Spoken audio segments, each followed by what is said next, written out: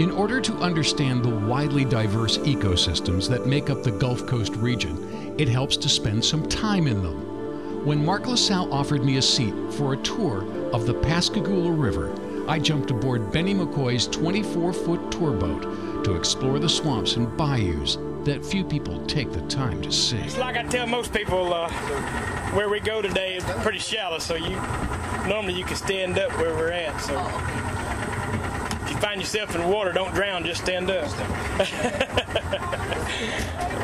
See a lot of bait fish out this morning. You look up there in the bayou there, you see where it looks like rain up there. That's little bait fish. Most of that's this time of year is menhaden or what we call pogey fish here they catch. If you go to Louisiana, don't call it no bayou, by the way. Call it a bayou or you're going to get laughed at. But I call it a bayou. That's the way I was raised saying it, and that's the way I say it. So the word bayou actually comes from a Choctaw word, and it means slow-moving water. And this water slow-moving is because this operates off the tides. It comes in and out and easing in and easing out as the day goes by. We are up on a high tide this morning, and everywhere we go today we'll be influenced by the tides. You know, we're close enough to the Gulf that we get our saltwater intrusion up in our rivers, and this is actually what they call brackish water. This is a great area to fish in because you can catch your salt water right along with your freshwater species. Right in this same bayou, you can catch a redfish one cast and turn around and catch a bass the next one, so that's pretty neat. That's one reason why I like to fish down here in the lower end. What's so important about the marsh area, you know, it's, if you like to eat seafood like I do, I do too. Well, this is where it all starts at right here. This is like a big nursery out here. Everything's raising little ones. And all this grasses you see, it's very important too. It gives all the little critters a place to hide, and the one with the brown seed heads that we're passing, kind of a yellowish looking plant, that's the sawgrass that we have. And then the plant mixed in with it, that's real sharp pointed, that's the black needle rush. And both those make up a lot of our marsh area right in here. And both of them can tolerate a little bit of salt, and that's why you see them in here. Yeah, this nest right here is actually an osprey nest. See the big nest here to the left of us? And an osprey is a fish-eating bird. He's a lot of people call him a fish eagle. He's actually in the eagle family, but he's not as big as the bald eagle. That little houseboat over there to the right of us is one that got put up on the hill during Katrina. It got kind of tore up. If you look up here to the left of us, up on this bank right here, you'll see them big black grasshoppers. Them is called lubers. They're in the grasshopper family, but what they're doing, they're laying eggs. After they get through laying their eggs, they'll actually die. So they only live for a few months, actually. And of course, the Pascagoula River gets its name from the Pascagoula Indians that once lived here. And them and the Biloxi tribe were the two tribes that lived on the southern end of the river here. But you know, this river is getting worldwide attention now. Actually, it's the largest free-flowing river in the lower 48 states. That means it has no dams on it, so that's very important for the Gulf sturgeon, one of the larger fish in our river. It actually lives in salt water, but it comes up in our freshwater rivers to spawn, and if you have dams on it, they can't get over the dams to get to their spawning areas. See the little yellow crown out here and right here standing? See him right here? Now he's a young one. He don't know to be scared. Now when he gets, you see how spotted he was, how camouflaged he was? When he gets grown, he'll lose all that. He'll actually get a green neck and green head, and he'll have a yellow crown on him. And that's where he gets his name, Yellow Crown Nighthare. But when he's young, he's got that color on him to kind of camouflage him. If you look back in this opening right here, you'll see where the alligator's been going back and forth in there. And back in the back is actually where her nest is. These ought to be hatching out any day. I wanted to make sure there wasn't no little ones in there. Now this plant on both sides of the boat here out in the water that's starting to seed out, this is the wild rice that we have. And this is the same wild rice that you can buy in the stores. Actually, they still harvest it around Minnesota and Wisconsin area. And it's not actually a true rice. It's actually just a grass seed, but it's very, very good to eat. Over here to the left of us, you'll see a great egret over here feeding in behind that wild rice there. Now we're starting to get in the edge of the swamp, and you know the only difference in a swamp and a marsh is a swamp has trees and a marsh don't. So they're both considered wetlands, both very important. And When you start seeing your trees, you know you're mostly running out of your salt water. It's getting more and more fresh as we head north. The fan-shaped plant up there that we're starting to see, that's one of the palmettos that we have. And it's one that the Indians here would use in their roofs of their houses. Little tiny white flowers you see on the little bushes there, that's called white bushy aster. It's kind of looks like that baby's breath that you see a lot. And then you see some pink ones back in there behind there too. That's the marshmallow. They're in the hibiscus family. They're in the same family as the okra and the cotton. And that's where the marshmallow gets its name, is from the marshmallow plant. The lily pad looking plant out in the water that's got the little yellow flower, that's called spatterdock. And it's in the lily pad family, but it don't get the lily like the lily pad. It gets that little yellow flower. It looks almost like a ball, actually.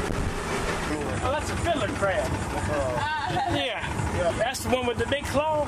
The one with the big claw is the males. One of the purpose of the big claw is to attract the females. So a lot of times they're out here waving their claws just trying to get them a girlfriend. So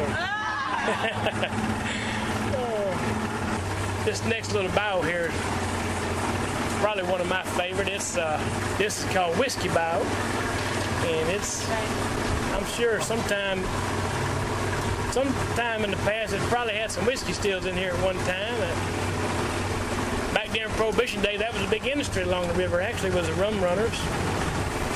Now, all these trees that's blowed over right here to the right of us is all cypress, bald cypress. And you know, these trees that grow out in the swamp, they don't have to hunt for water, so they're all pretty shallow rooted. And as you can see, they makes it pretty easy for them to get blowed over. Actually, a lot of these trees actually are still living. They just blowed over, and I tend to think maybe there was a twister or something during the hurricane here or something. It looked like in this one area there were a lot of trees found.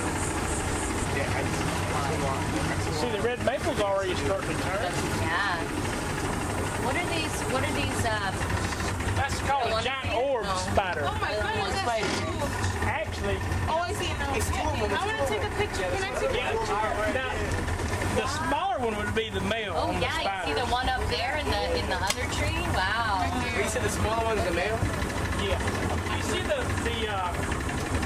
their web is made out of gold and silk. See the gold? Yeah. That's one of the only spider that has the gold and silk like that. See, the females gotta take care of the males, man. Yeah. Don't they eat them? Yeah, they do eat the males sometimes. Yeah, that's what I heard. I tell you what, us males get treated bad out in nature. Let me tell you. At home too. Here's another look at your cypress knees. It's out in the water. What we call cypress knees. It's just the roots of the bald cypress. And they won't never be a tree or nothing. It's just part of their root system. And when I think of a swamp, that's the first thing I think of is the cypress knees. It's back when I was a kid, they used to make a lot of lamps and furniture out of that. Real beautiful wood in that cypress knee. Real pretty. Here's a good look at your bald cypress. So they have the big swollen buttress, but they have look like it's got muscle around it. You know, like your boyfriend, you know, got muscle. See some Spanish moss here. You know, we lost a lot of our Spanish moss out during the storm. It blowed a lot of it out, but it's starting to come back pretty good now. And you know, a lot of people think that Spanish moss is a parasite, but actually it's not. It's in the, it gets all the moisture and nutrient it needs right out of the air. And it's actually in the pineapple family. That's called white bushy aster. Bushy aster. This is one of the asters. There's a lot of them plants this time of year that's a different type of aster. And that one's called white bushy aster. They're in the aster family. This lake right here we just come out into, this is called Buzzard Lake. And you see the houseboats over here to the right of us. That's actually on private land. There's over 170,000 acres protected along the river basin. And on that land, they don't allow no houseboats or camps. The last time we had manatees up in the river, this is where I seen the manatee last, was in this lake. And they was actually feeding on this spatterdock over here on the side. I thought maybe this little alligator would be right in here, but right when I said there's one on the dock, that little piece of dock. Oh, doggone it. I didn't see him. He went down in the water. Boy, he was a little bitty fella too. Yeah. There he is, right here in the water. See him right here? Yeah, look, you see him? Yeah. Little bitty fella. There he is. Okay. You know, this area also has a lot of history behind it. A lot of river here, this area, down South Mississippi. Actually, back when the French first possessed this, is actually, and after they left, the Spanish took over for a short period of time. But you know, there for a short period of time, this was actually its own country. It was actually from Baton Rouge all the way to Pensacola. It was actually the Republic of West Florida before America took over. But this area, actually, the city of Moss Point here and the city of Pascagoula was pretty much built around the lumber industry. And they was cutting a lot of back in the 1800s, especially in the 1870s. Actually, it was the #1 lumber port on the Gulf Coast. It outperformed any other port on the Gulf Coast. And that went all the way up to the mid-90s, 1900s actually, when the lumber. A lot of lumber floated down the river.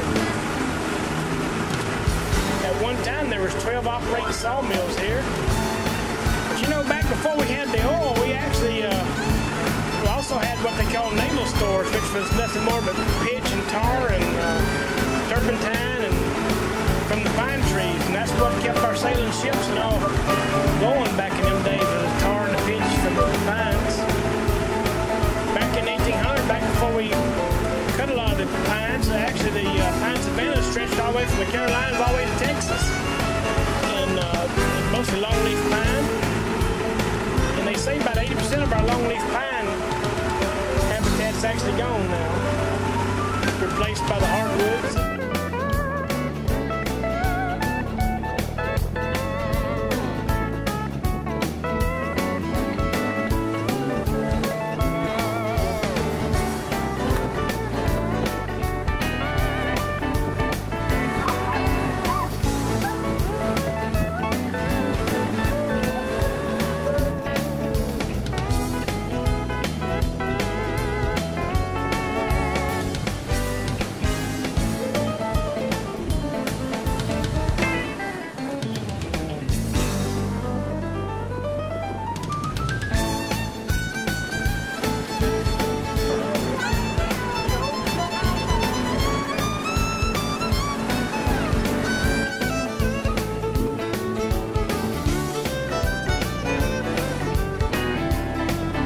As we headed home, I knew that even after 2 hours on the river, I had only seen a fraction of the life in the tall grass, wild rice, and tupelo trees.